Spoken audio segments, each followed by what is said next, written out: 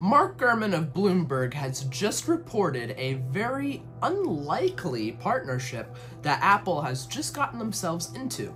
So as we all know, Apple's been really trying to integrate AI features into the iPhone, albeit they've kind of been trying and failing, but they have been trying. One of the things they want to implement is an AI search feature into iOS Siri.